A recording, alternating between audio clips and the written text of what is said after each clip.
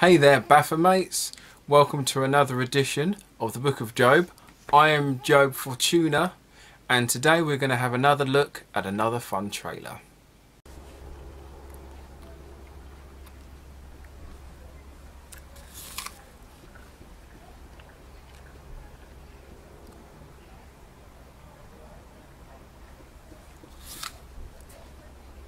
So my review for the trailer of God's Not Dead 4 was quite popular, so I thought why not rake in on the popularity and do another one.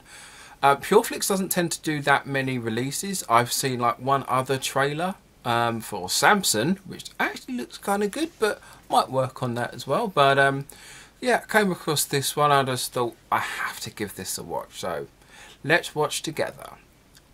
Grab your popcorn. I don't know why you need to grab popcorn, it's not that long a video.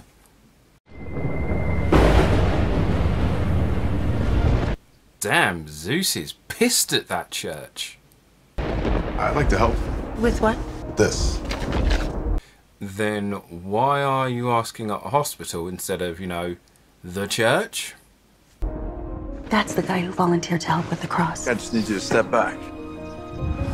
Don't worry, black people. The white man is here to help. I mean, I know it's a bit on the nose, but that's kind of the vibes I'm getting from this scene. I mean, I guess I shouldn't be too harsh. I mean, we all know, like, the really important people are the white people, you know. Jesus, I mean, Jesus was white. We all know this. Ow! What just happened? Editing. I'm telling you, something's up with that guy. Ever since he's been around, strange things have been happening. Like all my bosses of Avion Water have turned into Merlot. Who even likes Merlot? I think that you have caused miracles. I'm sure that there is an explanation. Boo, it's the atheist of the film. Boo! Go home, atheist. Boo! I bet your name's Thomas, you doubter. Boo! It is a miracle. And I've already told you. And I already told you. Yeah, I mean, just believe the old guy. Just believe the deeply religious man who claims to have witnessed a miracle with his eyes and expects you to believe it on his hearsay rather than you being there to actually witness it yourself. How dare you not believe him? Alex Thomas, his chemo's going well. So far, all green. His dad's bone marrow matches. I want to admit him, prep him for the transplant. What? I'm not going to make fun of a kid going through chemotherapy. I'm not going to exploit a kid with cancer trope just to make a point or to push a narrative. That's their job. Well, at least they admit it's fiction. I'm looking at you, God's Not Dead fan base. How did you fix that cross? We don't always get to understand the reason. What reason does God have for drowning a 10-year-old little girl? Free will? Or God works in mysterious ways? That's some of the reasons they give, isn't it? My personal favourite is, I'm God, shut up.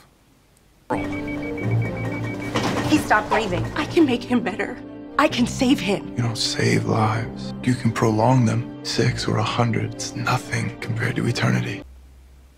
I mean, fair enough, but if that's the case, you're more than welcome to tell the parents that than letting her do that, obviously. That's the good Christian thing to do, right? God made my baby very sick. And you must pray like a lot to make sure he gets better. Or he'll just die young because God decided that would be the case for him to die young with cancer. He's all love, remember?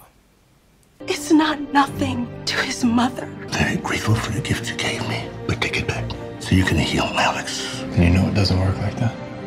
Of course it doesn't, because that would completely undermine the point of this film and the narrative in general. And a lot of parts of Christianity. Not all of it, but some. He just needs more time. He's gonna get better. Why would God want to hurt a little boy? Because God's not real. And that is...